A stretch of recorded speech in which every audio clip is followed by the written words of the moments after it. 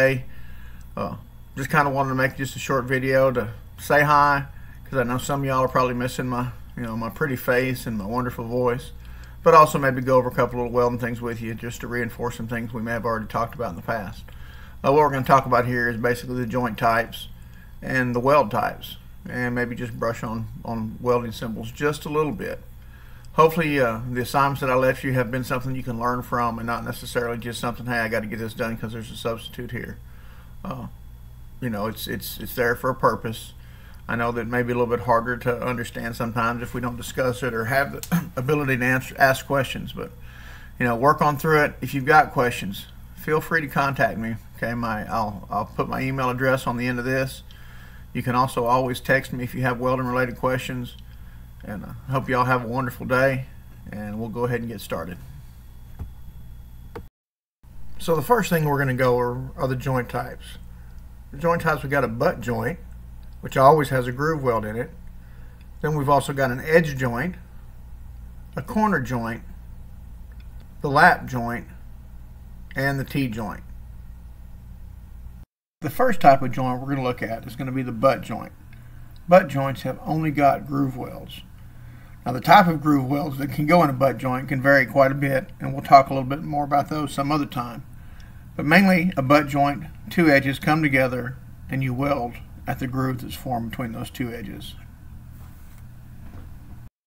The next joint we're going to talk about is going to be the edge joint.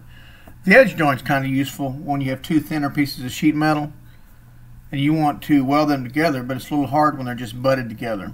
So I can actually bend up the edges of those a little bit and weld on the edge, and that makes it a little bit easier for some thinner materials.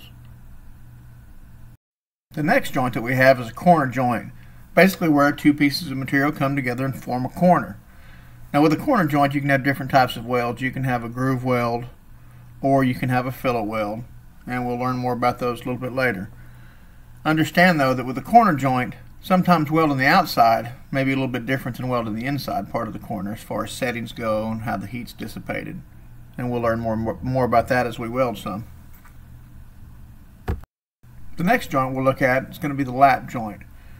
Now, the lap joint typically has a fillet weld, but one of the things about a lap joint is it can have actually some other weld types, which include a groove weld if the one of the pieces were beveled, and also it can have what's called a plug and a slot weld.